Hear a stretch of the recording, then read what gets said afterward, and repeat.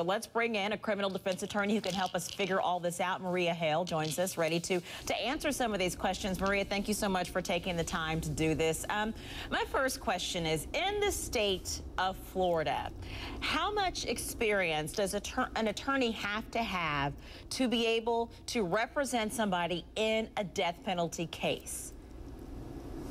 Well, in Florida, they have to be what's called death penalty qualified, where they have had to have sat either second chair on I believe, 10 to 20 death penalty cases. They have to have been lead attorney on a certain number of felony cases. They have to complete continuing legal education for that, and so it's a pretty high standard to do so. And what I'm getting at, does Jose Baez fit the bill? Or between Jose Baez and Cheney Mason, is all that covered? It's all covered. Cheney Mason is death penalty qualified. He has been an attorney in the community here for many, many years and has tried many death penalty cases to verdict, and he is death penalty qualified by the Florida Supreme Court. So between the two of those people, it's covered. Okay, here's a question from Kim. Right. Kim wants to know, how long has the prosecution known about the drowning defense? Were they caught off guard like it seems everybody else was?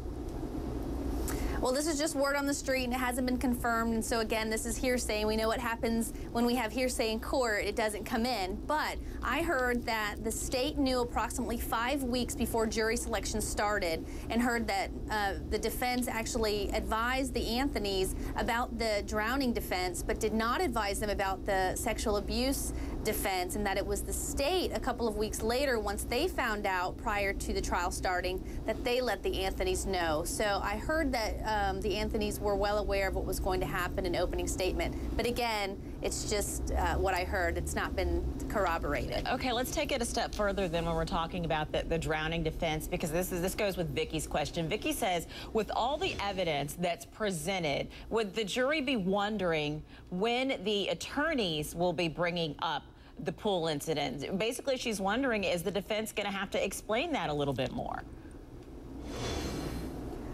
Well, I have to believe that just from the opening statement and the dramatic nature, and it was all a bombshell to all of us, but remember, these jurors weren't supposed to have known too much about this case, so I don't imagine it was a bombshell for them, but certainly it was dramatic when Jose Baez said that she drowned in the swimming pool on June 16th, and that her Casey's father, George Anthony, found Kaylee in the pool and then screamed at her, and then it was a big cover-up.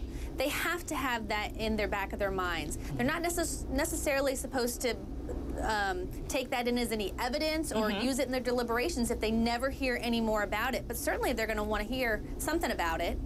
Okay, Maria, thank you so much. Stay there. I have plenty more questions for you from our viewers. They're very plugged in. We appreciate your expertise very much.